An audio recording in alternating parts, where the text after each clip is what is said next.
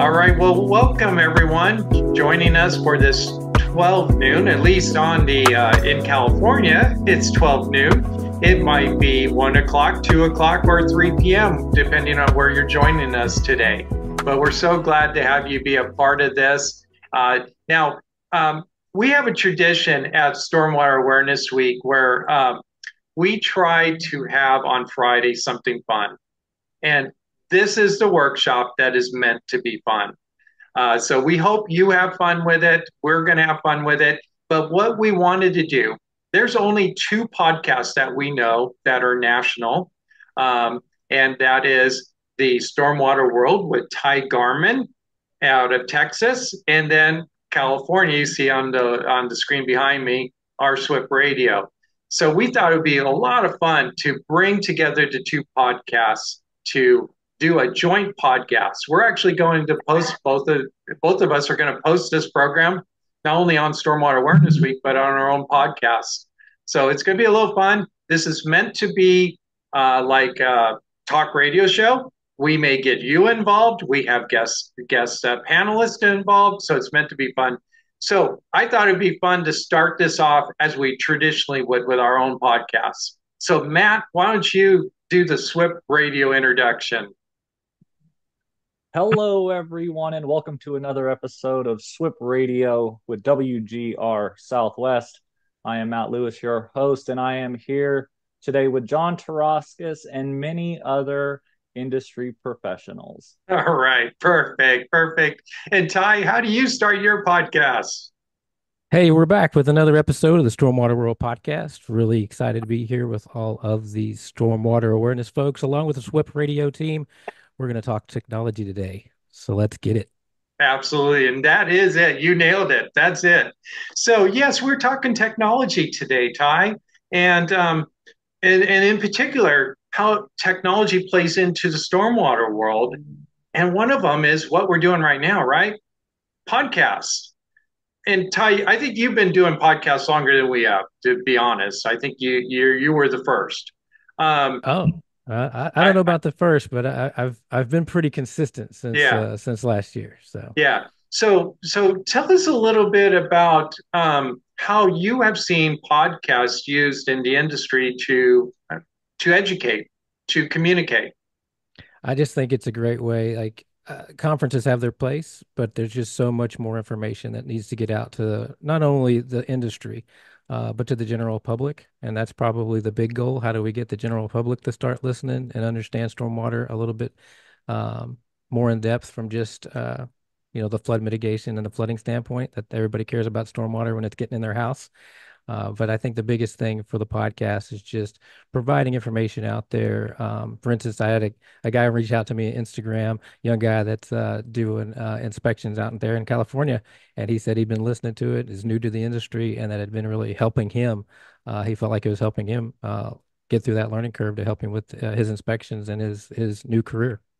Yeah, yeah, absolutely. And inspectors are our perfect audience because what are they doing all day? Driving around, right? Right, You do a right. lot of driving. Yeah. What do you, I mean, I mentioned you listen to a few podcasts. Oh, I'm late. I was actually, it's funny. I was late to the podcast game.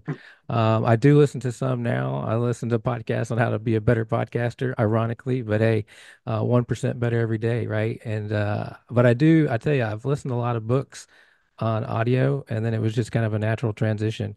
Yeah, But this is different, right? Number one, doing it live today and kind of being part of the interview process. I'm usually the one on the other side of the microphone, right? right. Like you are. So this is a little different. So it's pretty cool. I'm excited to see where we go. Yeah. Hey, and Matt, we've been doing SWIP Radio now. This is our second season. Um, Tell us a little bit about, how podcasts have been utilized, how we've utilized it. Yeah, for sure. Probably one of the benefits for just the average QSP out there is they can listen, like Ty said, get informed rather quickly, but they can acquire PDHs. You can get those annual hours that you need as far as training, but also what we've done this season, season two, is we've really dove into foundational training. And foundational training is something that all QSPs and delegated inspectors are going to need to acquire once the 2022 becomes fully active next year. And so it's been a really great way for people to access this foundational training, to access information that normally they would have to sit down in a classroom or maybe could only access at certain times of the year. And so now it's really at their fingertips 24/7. Right, right. And of course, our podcast is more California centric. Like the first season, we covered the new construction general permit. We probably threw out some acronyms that only Californians know, like QSPs, qualified SWIP practitioners, and PDHs. Well, most of the country knows what PDHs are, professional development hours. In fact, along those lines, EnviroCert, who runs the CPS, CPSWQs, the SESWI, they recently deemed our podcasts, I believe also Stormwater World, as applicable for PDHs. And so that's really cool. I'm still under the application process. Oh, you're still there. Well, SWIP Radio, if they accept us, they'll accept you. So yeah, the podcasts are very useful. And what we realized is, inspectors, no matter what you call them, here in California, they're called QSPs, but no matter what you call them, they have a lot of drive time. They have a lot of behind the wheel, and that's dead time. And if they can knock out some of their continuing education, as Matt said, if they can learn something about the permit that they're about to inspect on, or knock out what a new requirement in California to have foundational training for delegated inspectors, then hey, why not? If you're going to listen to something, you might as well listen to that. So I think that's been a great use of technology. Now, Ty, you've had on some pretty impressive hosts or guests, I should say, on your program. Could you tell us a little bit about some of the people you've interviewed and that people can still go listen to? Well, our very own Doug Book, who's on the call with us today, he's was our first episode, so it's always nice to go back to the original episode. But we've had a lot of folks on, and I was just looking at it before we got on today about as far as technology goes, to keep it on theme, right, on what we're talking about today, and a lot of the different. It almost seems like every episode something comes up with technology. But just in the recent few episodes, we just talked to Digital Sightbox. I mean, they're disrupting the construction world with creating a digital version of the Sightbox for storing plans. It's an amazing technology, in my opinion. I've had Gene Norman on with WaterWatch Pro. He's got a great application. Of course, Doug's going to touch on the infil tracker and being able to actually prove the amount of information that you can, amount of water that you're infiltrating, which is, it all sounds good until like somebody says, well, prove it. Yeah. And when you can, that's where the rubber meets the road, in my opinion. So we've had a lot of great folks on. Just recently we talked to Andy Erickson from St. Paul's Labs, and he was going on and on about smart ponds and how everybody should be looking into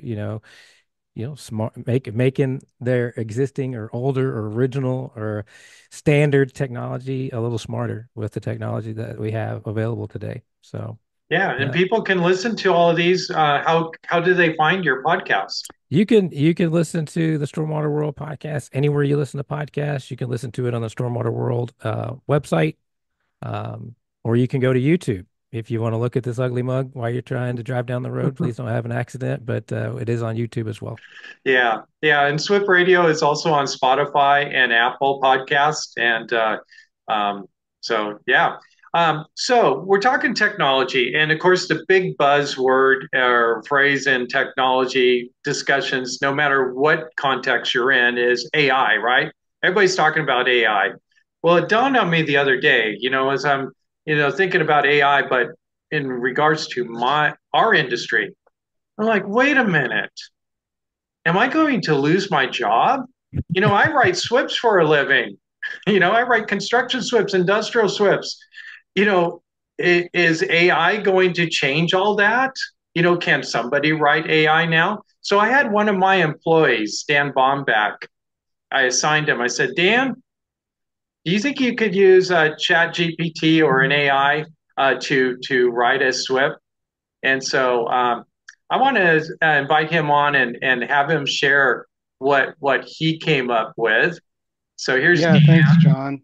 Thanks. So yeah, what we did was we used ChatGPT and we just didn't feed it anything. I'm not using a custom GPT or anything. I'm just saying like, hey, do you know what a SWIP is? And it's like, yeah, I do. And so I'm like, can you help me outline one? And so I'll kind of share my screen and show you what it output, which, you know, I mean, first of all, like a SWIP has to be developed by a QSD. So, it doesn't do like the layperson much good to develop their own, but it kind of, I think it could be used as a valuable tool for a QSD, maybe to help streamline some of the process. You could maybe help outline, saying you have to develop something new, like when the 22 permit came out, maybe you use it to help structure how you want to lay things out. So it did all of this. This is its structure that it thinks that things should go in, and then it starts putting in it some. I fed it a little bit of information just to give it like a site and things like that, but not much. And I found in reviewing this document, like there are errors all over the place, but you would never know it unless you're a QSD and you've been trained and you have the expertise to realize this stuff. But there's just errors right and left that it confidently says are not errors. And if you ask it like, are you sure this is, yes, this is exactly what it should, be. I was looking for the part here that oh, here we go for inspections, uh, it says a frequency for regular inspections. What that means, we're not sure. Uh, Once every 7 days and within 24 hours after a storm event of 0.05 inches or greater. So that is not correct. That Not for California, not anyways. for California. Yeah. So it kind of can get you there, but not really. I mean, this is a complex document that is very site specific, depending on your location, on your soil types, on your risk level, what kind of a building this is going to be, what materials are going to be used in the process. And to just rely on something like ChatGPT is not going to get you where you want to go. Yeah. That being Well, said, there, if you ignore ChatGPT completely or any AI, I think you're going to get left behind eventually, so maybe utilize it as a tool, but don't rely on it exclusively. well, to be fair, I review SWIPs for municipalities, and this actually is better than some of the ones I've seen submitted. Oh, wow. Shots fired. um, but Ty, you have invited to our program today somebody who knows a little bit more than we do about AI. You want I to did. introduce that person? I did. And before I do, I think, I think we'd all agree though that if you were a brand new QSD or QSP, and rather than looking at a blank slate, I mean, that would be great to have that though, Yeah, right? I yeah, mean, to definitely. look at, against versus going back to your textbook. But I would like to bring in a gentleman that I mean, I play around with AI a lot, but this gentleman, he lives it and breathes it. Um, I'm happy to be able to call him a friend of mine. Met him in Dallas not too long ago at an event that we were both at. And when we were there, he has a free Facebook group for people that want to learn more about AI and how to be a better prompter in AI, because that's a very big key. And I think he'll probably touch on that. When we were there, it had 36,000 people in that Facebook group. I think Wow. now it's over 200,000 people as of today. So please help me welcome Mr. Jonathan Mast from Whitebeard Strategies. Jonathan, thanks for being on the pod with us today. We're on the Stormwater Awareness Week workshop. Awesome. Well, thank you for the invite, Ty. I appreciate it. I'm happy to be here and excited to talk about AI. I think it's interesting is obviously I'm coming in without knowing stormwater plans and all that type of stuff and taking a look at this. AI can do a lot to help us, but I think it's important to remember, and saying this as an expert, it's not a magic bullet. It's not a silver bullet to get all of this done. It will amplify existing skill and talent, but it's not, as we saw in that sample that Dan brought up, it's not necessarily going to get everything perfect out of the box. Right. So Well, I don't have to worry about my job quite yet. My guess is not in any time that's going to matter in the next few decades. Again, and the reason I say that is that AI is really smart. It's like got immediate recall. It's got tons of data. If you go to, Perplexity, which is my favorite AI search engine, and ask what is a stormwater protection plan, it will tell you in great detail. That's what I did when Ty invited me here. I'm like, what is this? I got to find out about this. And it understands it and it has great detail. But as Dan pointed out in the example that he gave, just because it understands what it is doesn't mean that it's capable of writing it effectively. And I think, could we get closer than Dan got? Dan, no slight whatsoever. But if we put more time into it, I think we could. I think the key here, though, is, John, if you put more time into it, or Dan put more time into understand this, there's a good probability we could get you 90% of the way there. But I don't think we're at a point where we're going to get you 100% of the way there. And part of that is we need to custom train the AI models that we're going to use. There's a lot of different models, but we would need to custom train that. Tide said, Jonathan, if you want to share your screen, you can. I'd be happy to, but I don't know there's a lot to show you, only because of the fact that in order to do this effectively, because we're talking about so many details and so many regulations, is we need to upload all of that data to the AI model so that it knows what to reference. And then we've got to give it specific instructions on what to reference. And then we need to remember it's a lot like any other member of our team. It will occasionally make mistakes. And if you go, well, why is it going to make mistakes? Part of that's because I'm sure even in the stormwater protection world, there are guides that are on opposite ends of the spectrum as to what might be acceptable. And guess what? It got trained on both of those, but nobody told it which one was right. Or we have states that have different laws. California is going to be different possibly than Michigan, where I'm at today. As a result, it gets confused sometimes between what it needs to do and what it not. Does that mean it's not useful? No, it can be incredibly useful, but it needs to be guided by somebody with that skill and experience. And, John and Dan, in your cases, it could probably cut the creation or the review process in half or less. But it doesn't mean we're going to go from something that takes a week to prepare to something that takes 7 minutes to prepare. Yeah, Does that all make sense? absolutely. And if I hear you right, it is a tool. It's something that I can just hit a button and it's going to do my job for me. But it might Not at help all. me to do my job faster right, and more exactly. efficiently. And And potentially even better. and if I can do it faster and more efficiently and better, that means my prices might drop. Or if I'm not using AI to do it faster or better or more efficiently, I might actually find myself priced out of the market. In other I words, if think if the going rate right now for a construction SWIP is $2,500, using AI maybe 5 years down the road, or maybe not even that, it could be $250. That's Is that a correct it, assessment? I think it's correct. I'm not sure I would agree that it's probably going to drop that dramatically in price. It reminds me of a story of, a shipbuilder that was having a problem with the engines, and no matter what they tried to do, they couldn't figure out how to get the engines to work. So somebody finally thought and said, we need to call Gary. Gary worked here for 40 years. He just retired 2 months ago. Let's call Gary. Gary can how to fix it. start. And Gary shows up and he has coffee with the guys and he chats and everything else. And they go, can you get around to fixing the engine on the ship here? Oh yeah, yeah, no problem. You got a hammer? Yeah, here's a hammer. And Gary disappears behind the back of the engine and they hear a bang. And they hear another bang. All of a sudden the engine takes off and starts running.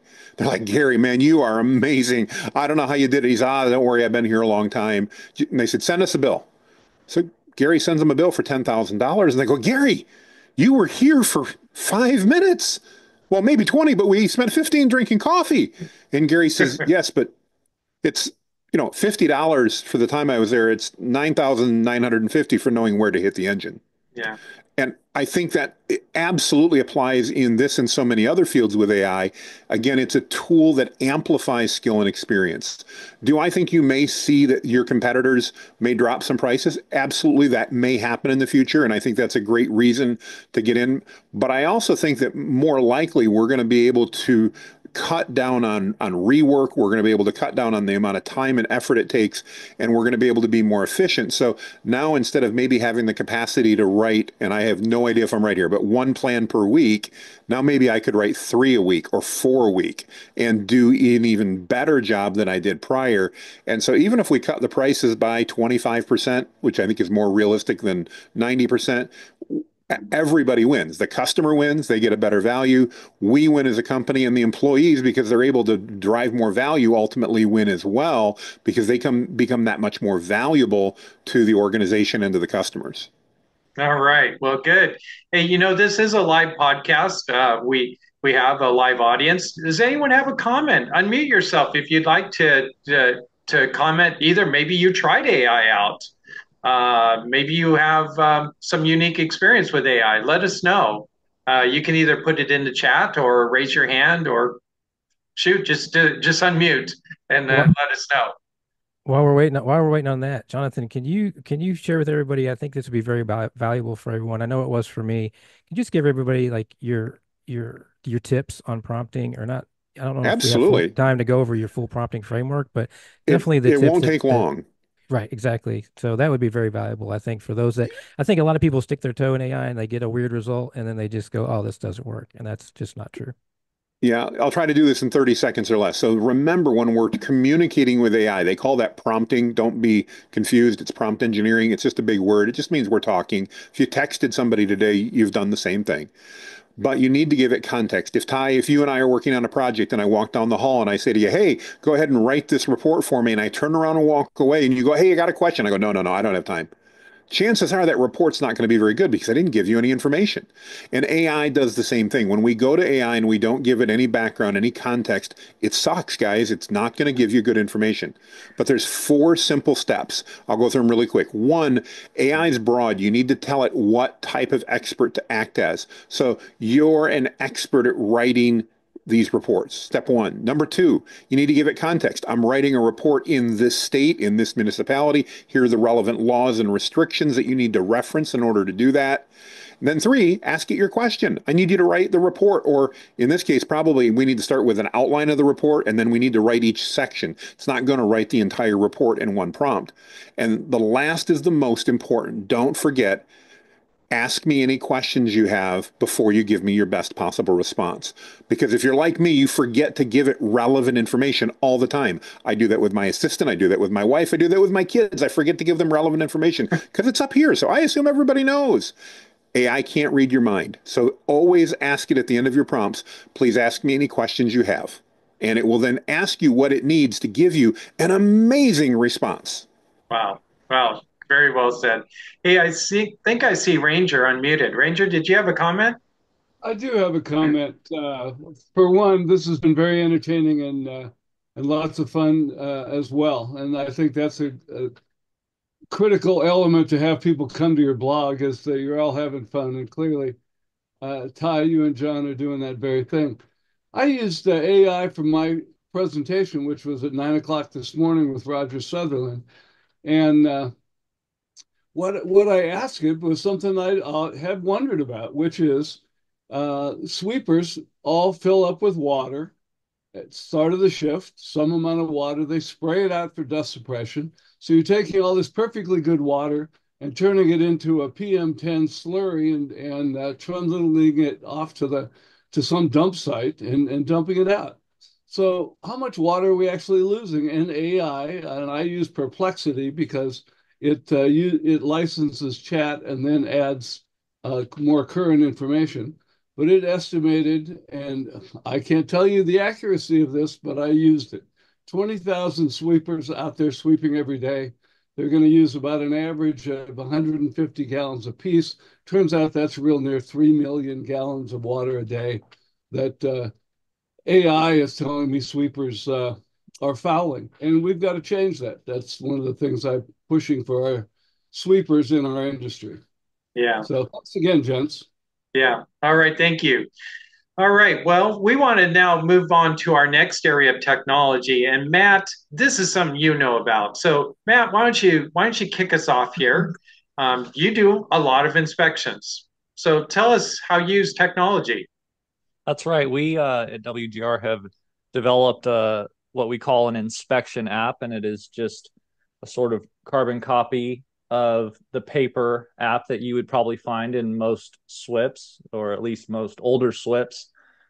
But we have on today Amy Grove, sales and market representative with Cloud Comply, who supposedly has the most epic stormwater inspection app technology around. So, Amy, why Oh, don't you that's take it away? awesome. Hey, I just like to say how awesome that is, that I'm not the only one that likes to give you a hard time, Amy. So that was the best introduction ever. No pressure. Yeah, no pressure at all. Thank you, Matt. Thank you, everyone, for having me on. Yeah, so I'm gonna spend just a little bit of time talking about just the importance of bringing the inspection process from pen and paper, Excel spreadsheets, or fillable PDFs into a more web-based and cloud-based or mobile app, or just a digital way of doing it, whichever way works best. But let's get off of those pen and paper. I was at a conference, and a city employee came up to me and I said, "Hey, how are you handling your inspection process and keeping track of everything?" And he brought out, I'm not even kidding, he brought out a manila folder this big of paper documents and saying, "Hey, these are all the inspections I did this week and I need to input them." And I was thinking, oh my gosh, like, what are you doing walking around the conference? Like, you got to get that stuff in there. He's like, so it's stuff like that. We should be doing that real time. We shouldn't be spending time writing everything out and then re-inputting it in, scanning, and all of that type of stuff. Your time, every inspector's time, is worth more than that. Your time should be spent doing more inspections, checking on compliance and that sort of thing, and not the admin stuff. So once again, we're talking about technology being a tool and not replacing your job. And that's what any of the softwares out there are doing. They're a tool for just making that inspection process a whole lot more streamlined, incorporating the photos, getting the finished inspection reports out in the hands of the key stakeholders. And at the end of the day, the faster that they have those action items in their hands, have visibility over it, the managers have visibility over it, the more in compliance that everyone can be, right? And we're all about stormwater awareness. And so we're just really trying to stay in compliance and reduce all of that, pollution prevention and all of that. So I'll share my screen and just show a real quick view of what the stormwater inspection in action. So let's see here.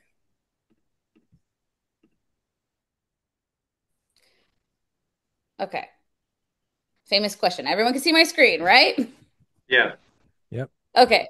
Perfect. So yeah, so with Cloud Comply, which is a cloud-based software, web app and mobile app, offline capabilities, because you want to be able to have easy access in the field to start to finish, do your inspections regardless of connectivity. And you want to be able to have the right inspection form and to just get in and out, do your inspection, add the photos. So I'm going to just jump to a site. It would help if, spelling mistakes happens.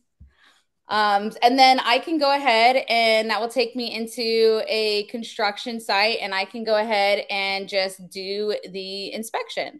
So first things first, with anything digital, now everything's all at your fingertips. You don't have to be carrying around the last stormwater inspection. You don't have to have the SWPPP plan, the site map, all of that stuff in a folder with you and on your binder. It's all right here. You have access to it. And then you can just go in and you can hit create inspection and just do your inspection process. So once again, I am showing Cloud Comply. I'm biased, so I'm showing that, but there's a lot of softwares, there's a lot of technology out there. So it's just really about, I'm an advocate for, as is Ty, as is all of everyone, using technology as a tool. So anything that you're looking at, You should want to have the ability to pre-fill site details so that everything is consistent. And once again, we're eliminating redundant data entry. So that should be a key thing in making things more efficient and effective. So for example, you're seeing here, all of the time and dates comes in automatically, project name, permit information. You should be able to have custom inspection forms that are specific to the state or permit that you're under. So this one happens to be more California centric, old California centric, because you got some post storms, during storms in here. So all of that should be all as automated as possible, signature capabilities. And then weather integration is usually key with stormwater, especially with construction. So having those integrations is key too. So just things to keep in mind when you're thinking about what type of digital solutions that you're wanting to implement, whether it's something that is already out there or something that you create. Pre-filling from previous inspections, right? Inspection is compliance at a specific point in time, but it's important to see what's changed from week to week or inspection to inspection, compliance issues to roll forward. So that's super key as well. So this is pulling forward some of the general comments I said the last time. And I've got a checklist here. So this should be the checklist that you guys are going down, matching whatever checklist is pertinent to that site, that permit, and the ability to easily answer questions, see deficiencies or corrective actions from the last time. So this is what this is showing right here. So, and then also being able to add photos is really key as well. So I'm just going to go ahead and add an action item while I'm scrolling down and trying to find the right one. Is there any questions? Ty actually knows this a lot better than I do. No, come on. I don't know about that. I don't know about that anymore. I think it's awesome. It is near and dear to my heart, though. I think it's awesome how it autofills the previous deficiencies that I wish our app actually had that. That would be really helpful to track that. That's a really nice feature. Yeah, definitely. Like, because a lot of times, right, you're probably having to look at like whatever the last inspection or even having that as a reference. So yeah, definitely pre-filling. And the deficiency component is one of the most important parts, right? Like identifying compliance issues and ensuring that they're getting resolved in a timely manner. So another key thing that I think is what I really like about within our software is you can, of course, type out what the deficiency is. So if I say like stockpile not properly maintained, let's just go with that.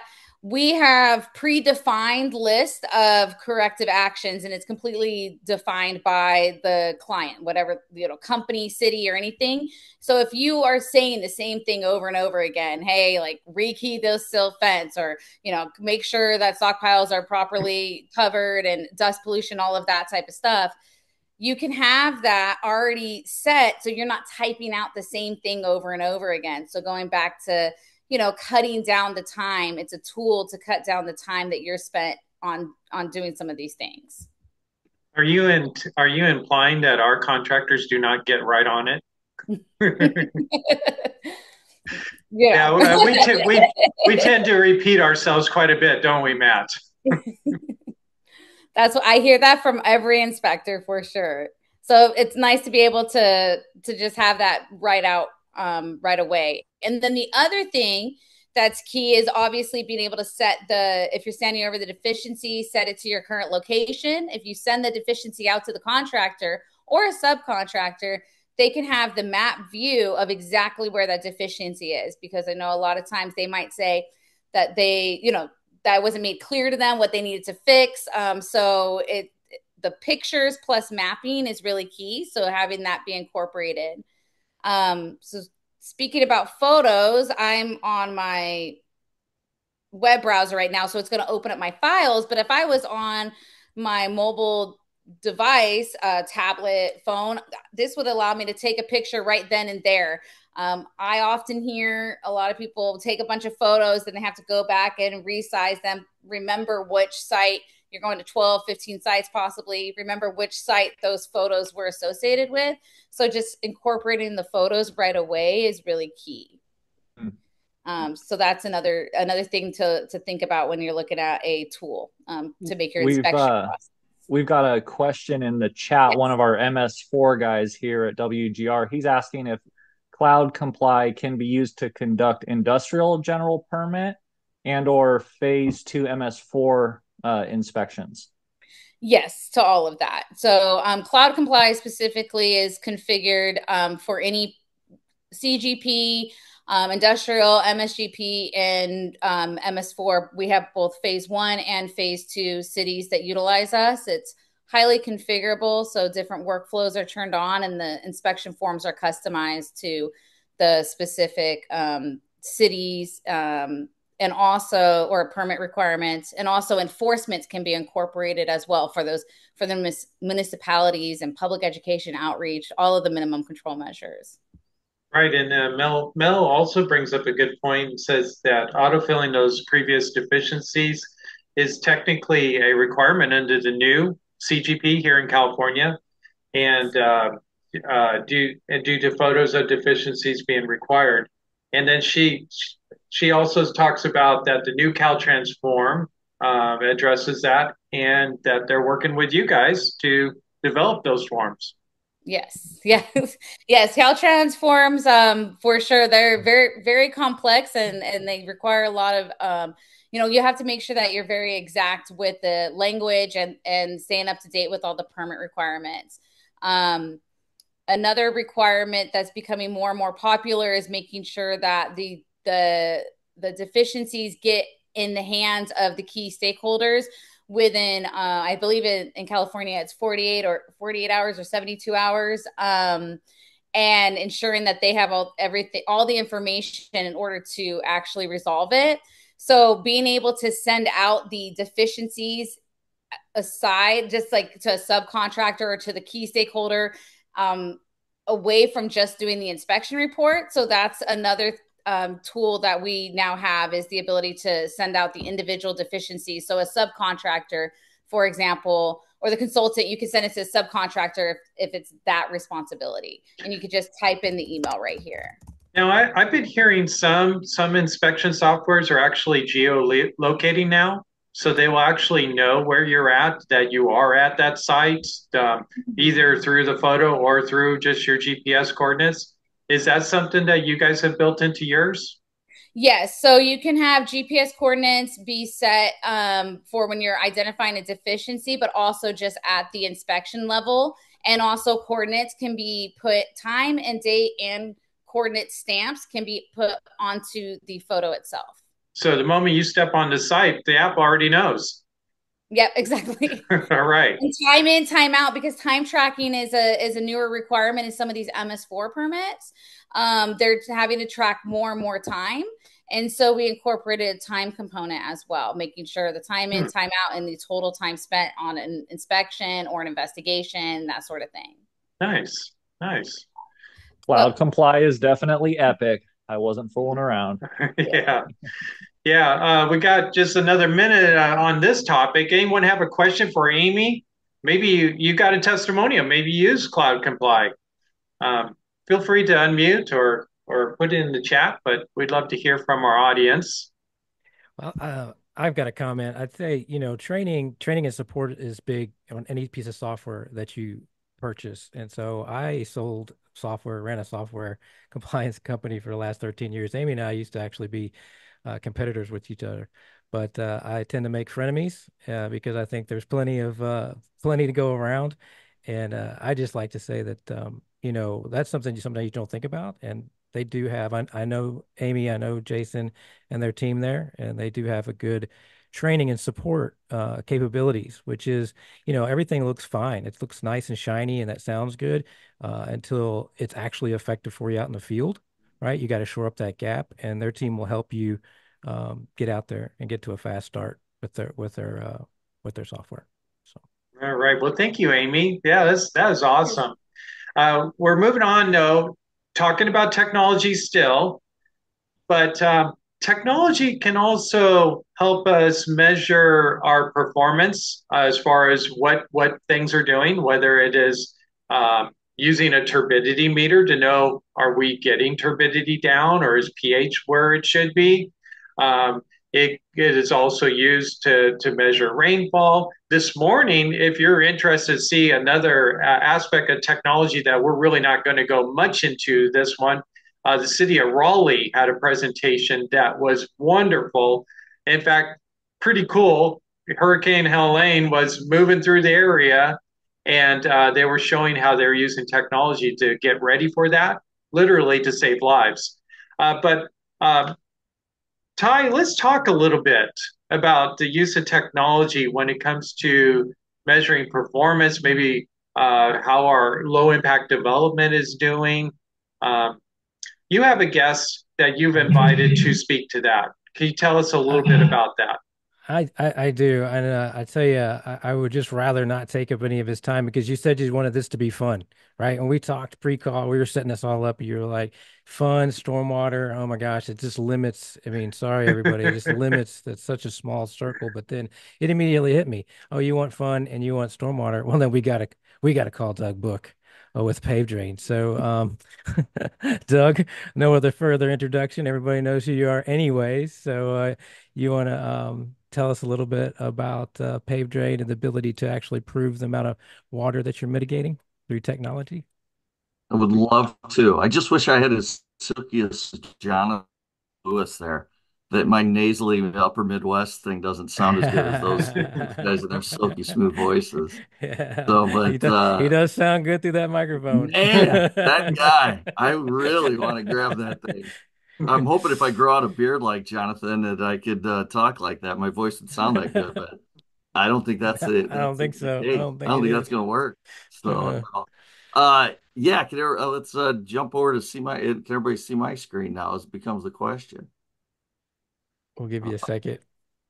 So while you're doing that, so Doug, with pave drain, if you're not familiar with pave drain, it is a permeable paving system, and to go in to enhance it, he also has the ability to track the data, and track the amount of water that goes through it. But it looks like that's coming up. You got a little block over there on the right. It started to go away. It's probably your chat or something with the Zoom. oh, there it is. Nope. But as I was saying, the infill tracker is a device that can go and retrofit into a paved drain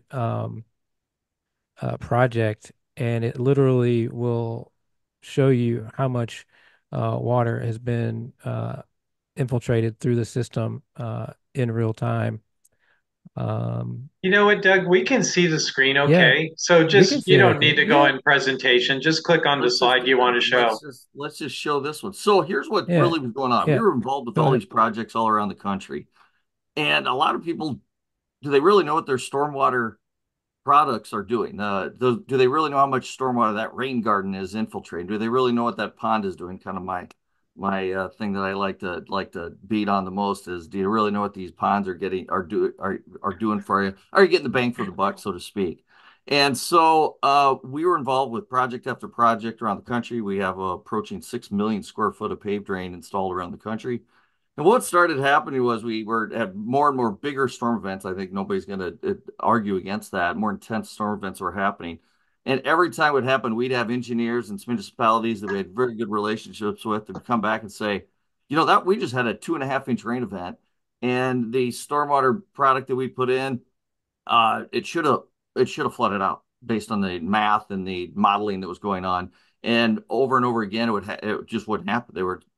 What we were doing was just taking on more and more stormwater. And what was going on was, even after maintenance and everything, the real question became, how much stormwater are we really capturing? Are we overbuilding everything? Are we underbuilding everything by the engineering community? How much money is being spent? And what ended up happening was we got together with three guys from Marquette University, three RSGs, as I call them, really smart guys. And they all got PhDs and all these other small and big numbers after their names, and they're brilliant. And we sat down with them and drew up on a whiteboard that said, "Hey, here's what I want to do. I want to be able to go into an existing paved drain project, remove the blocks, drive something down in between that open graded aggregate, and with a float valve on it, and see just how much stormwater we are capturing in these clay soils, and also see how long it is taking these clay soils to infiltrate the water, because they say it never infiltrates, but somehow it does. And so what is really going on underneath these systems? So these RSGs from P4 infrastructure drew this up on a whiteboard, and about 10 days later, they had a working model. We went out into an existing project in Cudahy, Wisconsin, took out the blocks, drove down the perforated stainless steel pipe down in with a float valve, put on a solar panel battery onto the shape of one of our paved drain blocks, and lo and behold, it sent a signal up to a monitor up on a roof, and that then sent a signal right to their computer desk, and it showed just how much stormwater we were capturing on a storm by storm basis. Wow. All within about 9 months, we did all of this. So amazing, that type of technology tends to spread around a little bit.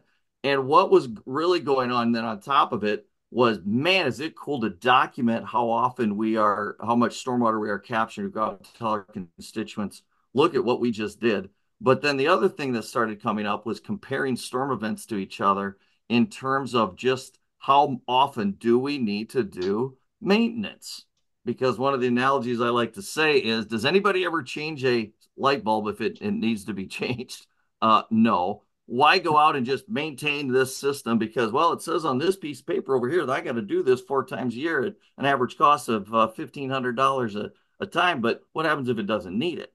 So what this was able to do is compare storm events to each other and go out and say, well, it visually, I would think as a professional in this, that this might need to be cleaned. But the reality is the technology is telling us it doesn't need to be cleaned, which has really been fascinating, because as we kept going on and going into more and more projects, we started figuring out that most of these jobs just did not need to be maintained. And very cool technology to be able to understand with and compare storm events in terms of how fast is this clay actually taking on the water. Because as everybody said, clay doesn't infiltrate. Yet project after project we are on, once that clay starts absorbing water, it starts to absorb more and more water. You just got to have the cross section built correctly with a proper geotextile, proper rock, and the proper product that gets the water into the ground. Hashtag get it in the ground. So that's kind of what we've been able to do around the country. We've been one of our biggest projects. One's in Illinois, another one's in Wisconsin. Another big one is in Maryland at the inside Chesapeake Bay. And the results that they have gotten have far exceeded any model that was out there. It's been a very kind of a big eye-opening situation for both the municipality and the governing agencies involved with this, that, hey, maybe we're not doing this the correct way and we need to just get more water in the ground. Yeah, that's amazing. So you can measure each storm, or do you measure it over a period of time? Both. Wow. What's neat is when you go in and you start talking with the I think we do. Gallons. Okay. So you got to talk about how many gallons of stormwater we have captured. And when you start talking about millions of gallons of stormwater captured, it's an eye opener. Yeah. Earlier this week, we had someone showing maintenance on these paver blocks. They're a group out of Colorado. They do stormwater maintenance, basically. I think it was sustainable runoff. So they did a whole workshop just on maintaining them and the difference that it makes. You can watch that video has been recorded, but I imagine part of this tool is also to demonstrate that, okay, here's before maintenance, here's after maintenance, here's why your money just paid off. Correct. And maximize that maintenance dollars. Name a municipality out there that just wants to spend money on maintenance. Everybody hates it anyway. Everybody's going to kick that can down the road as far as they can. Why not maximize it and document it and say, well, here's what it's been doing. Hard to Hey, Doug. document. Hey, Yep. Doug, we've got a question from Mel G. She says, could you hook up the optional overflow to a dry well, or a dry well is not allowed in your area? I don't think many states like dry wells, unfortunately. Yeah, a You lot have a don't. comment on that? Yep, a lot Yeah. don't. But yes, it could be. You could bypass all that. Mhm. All right. There's- Well, thank you, Doug. So if people want to get a hold of you or learn more about this, you got a website? We sure do. Right here, pave drain, www.pavedrain.com. Info@pavedrain.com. Also get you Yeah. to us, and we will dial you in. In fact, And do me a favor, type that in to your into the chat. Same with you, Amy. I forgot to ask you to do that. And Jonathan, if you want to also put your contact information in the chat, that would be awesome. But yeah, thank you, Doug. That's really cool stuff. much appreciated. Thanks for your time. Um, so Ty, let's talk, and we got all our guests here, so we can bring people in as they want to come in. Um, but just to wrap this up, this has been a fun hour. We've had a lot of fun just kidding with each other, and I see you have new letters behind your name. Yeah, I saw that. I saw that. So, Thank you for that. but it's been, us stormwater professionals, we like letters, right? Yeah, Uh, yeah. but uh, it's been a fun hour learning about technology, looking at technology. I think we are definitely seeing technology change our livelihoods, especially in the stormwater industry. But let's talk a little bit about the future. Where is this going? You've talked to a lot of smart people. You've had a lot of guests on your show. You know, we got a lot of people even on this show. Um, where is this going? Where do you think we'll be 5 years, 10 years, 20 years from now when it comes to technology in the stormwater industry? Well, I mean, I think everybody on here knows that the stormwater industry, it's like pushing a rope for the most part. It's a little bit slow, right? And I've been involved for 12, 13 years. And while I talk to people sometimes and they get me a little pumped up, like, yeah, we've made it. We're making progress. There's a lot of days where I'm just like, really? Are we making progress? As I walk around my neighborhood and I've got grass clippings all in the street because we still haven't figured out how to get the simplest of information out to the public and to the people cutting their grass. Just the simple stuff, right? But what I think technology does is it speeds everything up, and hopefully, we will hit a bell curve in this industry, and that it's going to make a difference across the board. It'll help, with people not or firms not necessarily doing the same old and looking for different ways to attack projects and try to embrace some of these technologies. Which is a whole nother episode of probably we could talk for hours just on that, right? But none of this stuff is going away. AI is not coming to kill you. It doesn't have thumbs, and I think we should all just embrace whatever we can, and don't just do it because that's how it's always been done, Right, right? right. Um, if there's a better way, let's try to figure it out. And then, like what Doug's doing, can you prove it? Right? Yeah, That's a scary, I think that's a scary thing for a lot of technology out there. It right, sounds good, looks good in the lab, maybe it passes a few testing, but how does it actually perform out in the field in the real world? And right, how long will it perform? And can right. you prove it? Because if you can prove it, now you can provide transparency to us, the taxpayers, right? Mhm. How about that? So Yeah. yeah. And That Matt, was I want to hear from you. Matt, you do a lot of inspections. If you could all of a sudden become the inventor to create the magic black box to make your job easier, what would you want to see happen in the inspection world as far as it comes to inspecting sites and helping to assure that compliance is occurring?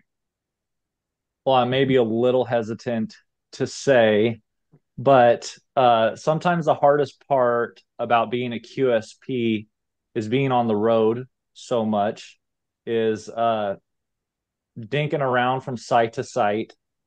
I was actually just thinking today about how nice it would be to fly a drone. I was just in Madeira yesterday, and Madeira is always the site that I wait to the very end of the month because it's a 5-6 hour round trip driving, and then I have like, a dozen sites, a dozen different projects to hit on that site. And I was thinking, because I think we had a talk on drone inspections recently this week, and I was thinking, how nice would it be to be in my living room flying a drone 200 miles away. Oh man, I thought you were gonna you're gonna talk about being in the truck. You're not even gonna do the drive. I'm not even gonna do the drive. I love it. Yeah. Now,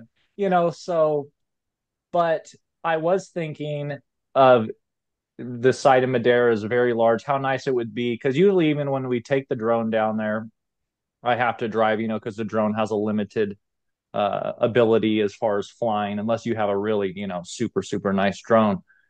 And so I was like, oh, it'd be nice if I could just be on site and hit all of my inspections through the drone.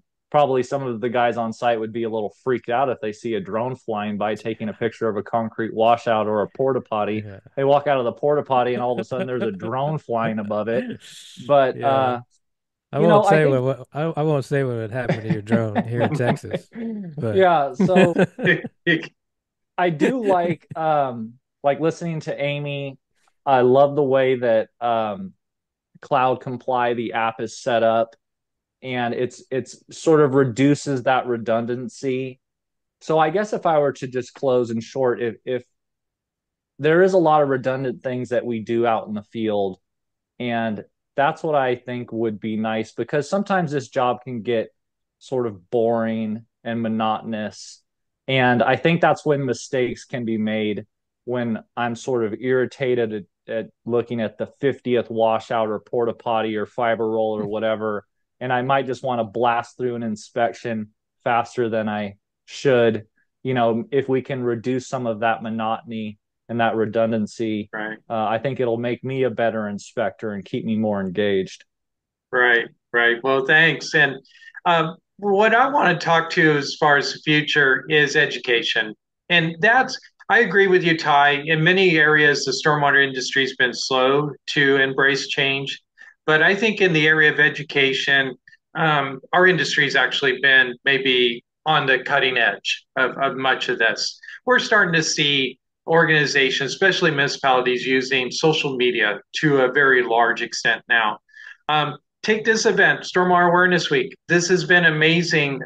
We never, ever predicted what would happen with this event 12 years ago. In fact, you featured us on your podcast. So if people want to hear the history, they can just go to your podcast and listen to it. You interviewed my key coordinator, Rebecca Burnett, and I got to say a couple things on there too about the event. But it literally started as a small little Central Valley thing in California to now, this year, we had registrations for all these workshops added up to more than 10,670 registrations with unique individuals, more than 2,500 unique individuals coming from 49 of the 50 states. I asked Rebecca, I said, which state wasn't represented? They said, as far as we can tell, North Dakota. But we had 23 countries, people attending these workshops from 23 countries. Wow. And 2 U.S. territories. And, we're not the only ones doing it. So there's others that are using these platforms to get the word out to about education. Again, that Raleigh one, North Carolina, so impressed me what they were doing with education and how they were getting their public involved was amazing. So I'm hoping that our technology, the use of technology when it comes to communication, just keeps increasing.